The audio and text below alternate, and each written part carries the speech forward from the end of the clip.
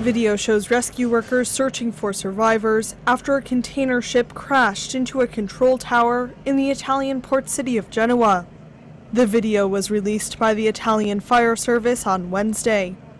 At least 6 people were reported killed, while 3 people were still missing.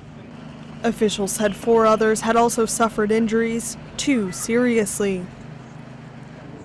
The tower, which was more than 50 meters high, collapsed after being struck by the prow of the Jolly Nero ship. Rescue efforts were ongoing.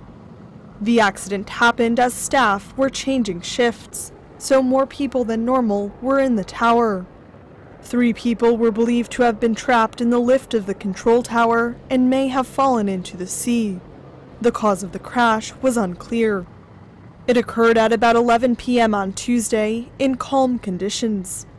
Prosecutors boarded the vessel and have opened an investigation into the accident, according to local media.